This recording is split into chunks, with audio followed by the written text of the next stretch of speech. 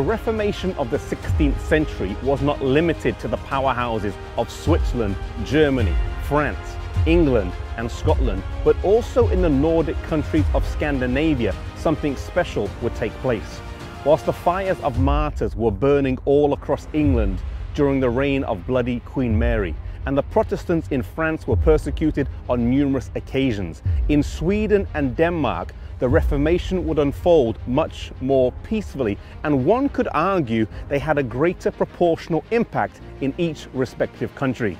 The story of the Scandinavian Reformation is inextricably linked to Martin Luther and the Protestant bastion of Wittenberg.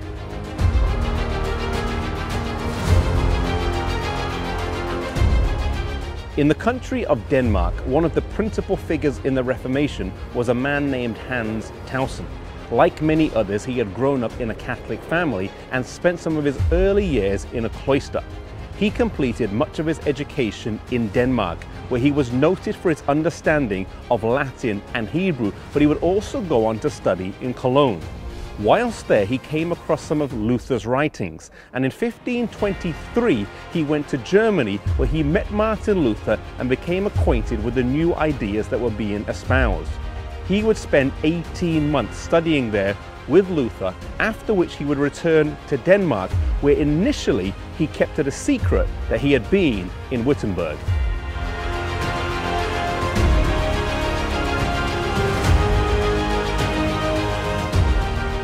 However, the good news of the gospel could not be hidden forever, and it was only a matter of time before his teachings were noted to be different from that of others.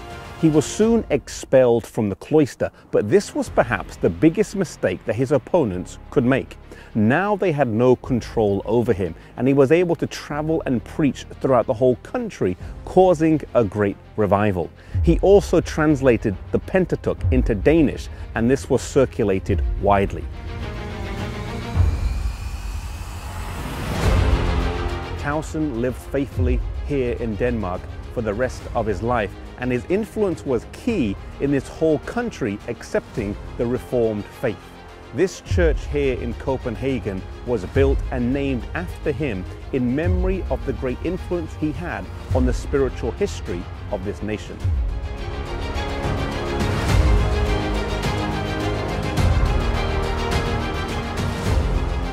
Around the same time as Tausen was causing a revival in Denmark, the Petri brothers were having a similar impact here in Sweden.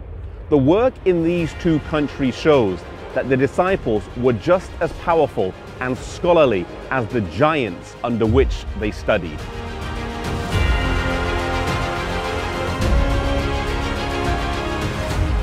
Olaf and Laurentius Petri, the sons of a blacksmith in Årebo, both studied at the University of Wittenberg, where they were influenced by Luther and Melanchthon. Olaf completed his masters in 1519, and they both returned back to their homeland of Sweden.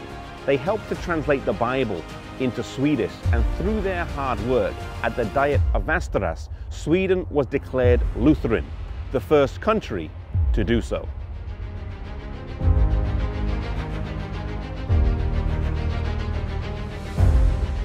Olaf Petri was buried here in this church, which later became the National Cathedral, supplanting the Uppsala Cathedral, a testament to the great work that he and his brother did.